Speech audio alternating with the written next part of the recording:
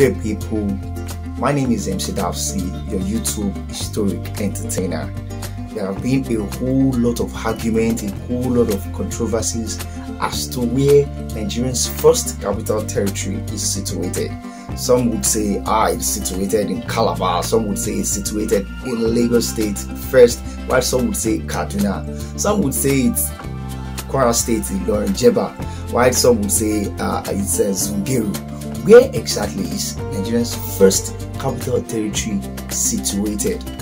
Ladies and gentlemen, in this video I'll be showing you, I'll be telling you the exact place, according to our research, the exact place where Nigeria's first capital territory is situated. So just stay tuned to this YouTube channel. I remain yours truly, MC Dapsy, your YouTube historic entertainer. Don't forget to hit the like button, turn on the notification button, subscribe, and also drop a comment. Thank you very much. There are three entities that made up Nigeria: Northern Protectorate, Southern Protectorate, and Lagos Colony. Meanwhile, the story of where Nigeria's first capital territory is situated or was situated cannot be complete without telling what Nigeria first existed as before being a country. Nigeria first existed as a Royal Niger Company. It's a company called Royal Niger Company before metamorphosized into protectorates, and then later protectorates and colony, and later became a country. So I'll be talking about first the Northern Protectorate. The Northern Protectorate came into existence as a result of the Royal Niger Company rights that were sold directly to the British government at the sum of £865,000. That's the whopping sum. The right was sold directly to the British, so the British have a direct right over the mining revenue of the Royal Niger Company. That was how the Northern Protectorate came into existence. That was in 1900, and thereafter, Sir Lord Regard was made the High Commissioner to oversee the affair of the Northern Protectorate in 1900. Sir Lord Regard looked for a position where he could cite the capital territory.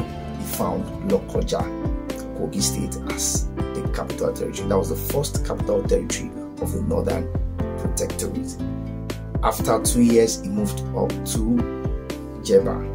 Yes, Jeba in Kwara State, where he stayed for a short period, and before he moved upstream again to Zungeru in Niger State. Zungeru was where he spent a whole lot of years. He spent 10 good years in Zungeru, because Zungeru is centralized and it has water bodies 70 where you can easily enter and exit. You can easily get an entry and exit out of the territory. And after 10 years spent in Zungeru, Niger State, as the capital territory, he moved again upstream to Kaduna. Kaduna is a place where he loves the most.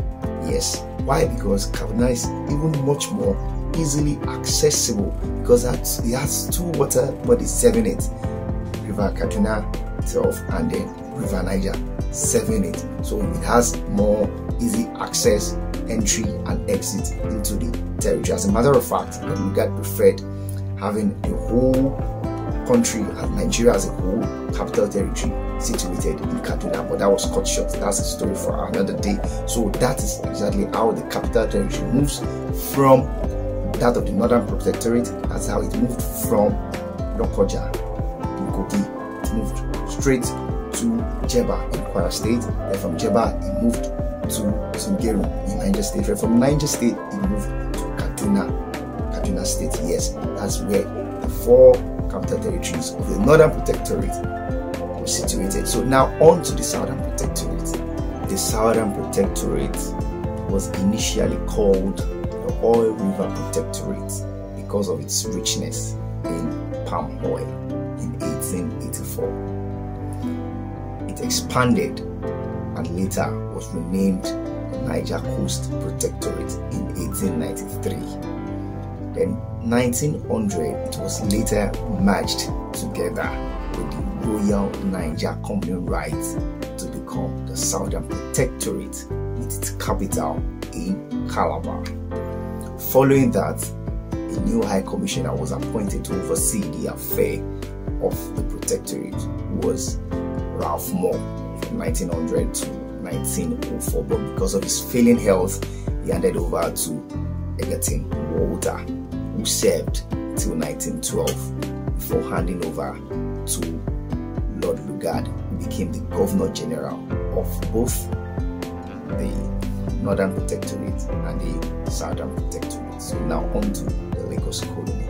Lagos Colony has been an annex of British Empire from way back 1861. Though son of Akintoye Obadosumo, he tried resisting the secession for about 11 days, but later he capitulated, and then Lagos was formally declared a colony in 1862 with its capital still in Lagos. After many years, in 1906, the Lagos Colony was merged with the Southern Protectorate to become one, with its capital still in Lagos.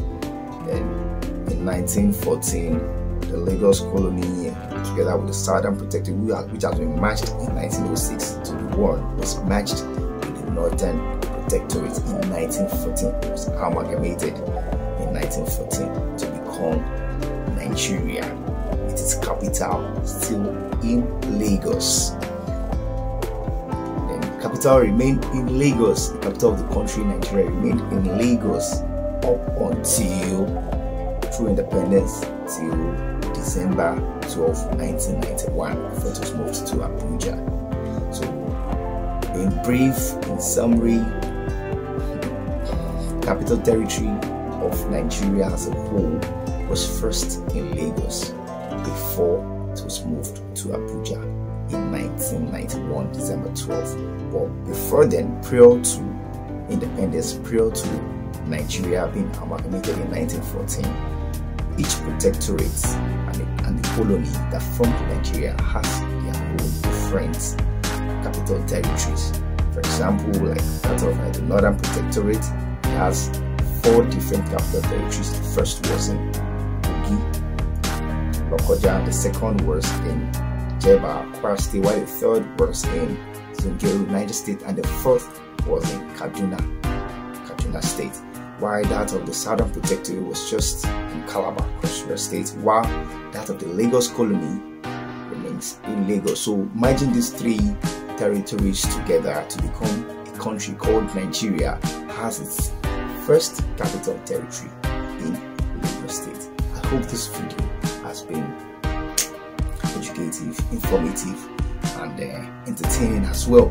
So please do well to hit the like button, subscribe to our YouTube channel, turn on the notification button, and as well remember to drop a comment to see how far we're going. I remain yours truly, MC Dapsy, the YouTube historic entertainer.